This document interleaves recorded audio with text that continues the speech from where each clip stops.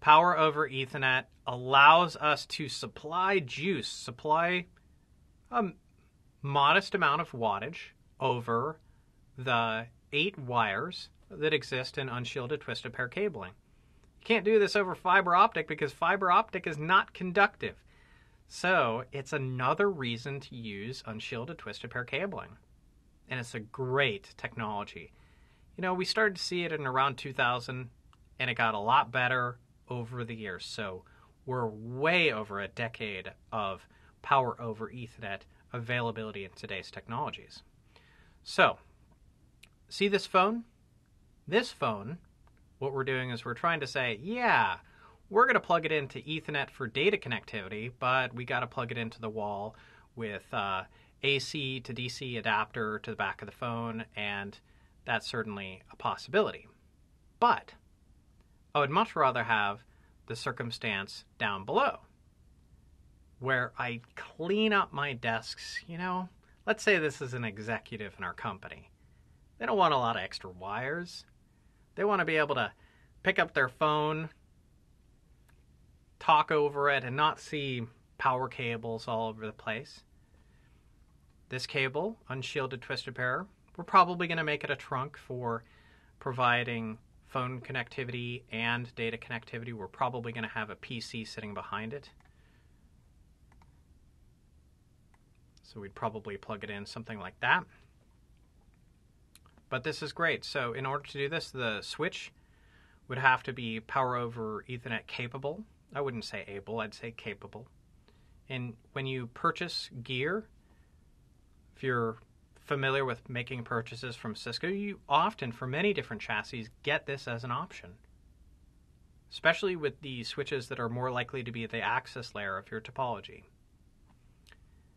If you really need power over Ethernet, but your switch doesn't support it, what you can do is you can have an inline power injector.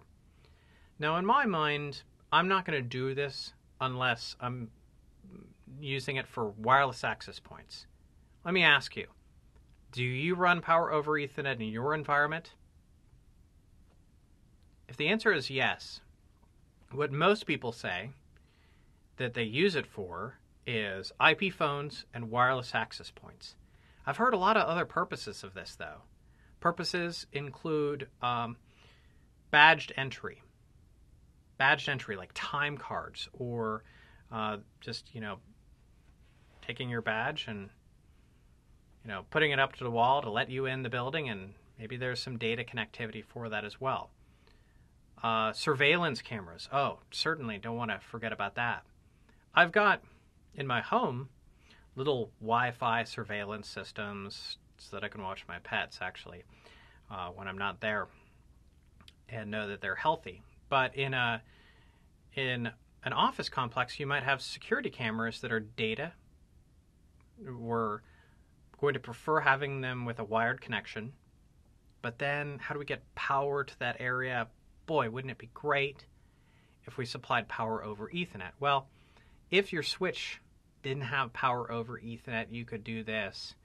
Get a power injector inline, and then you clean up your installation of those security cameras or the wireless access points, and a clean installation and an effective one is always what we're looking for, and PoE can certainly help. So, how do you power your devices? Well, you can go with a traditional adapter. We're talking about the bricks that you plug in that might have a DC adapter. No problem there. That's the way that the world will continue to work in many cases for the foreseeable future. But if you can, strategically get a few PoE switches, even when you're making a new purchase, and let's say, yeah, we think we might need PoE. Get at least a few PoE switches. It costs you a little bit more money, but have that flexibility at least in a few pockets of your environment. And then the power injector. I'm not a huge fan of the power injectors, but you might find a need for it. There certainly are times when you need them, and when you need them, they're there for you. But the big solution here that we're going to get into is PoE switches.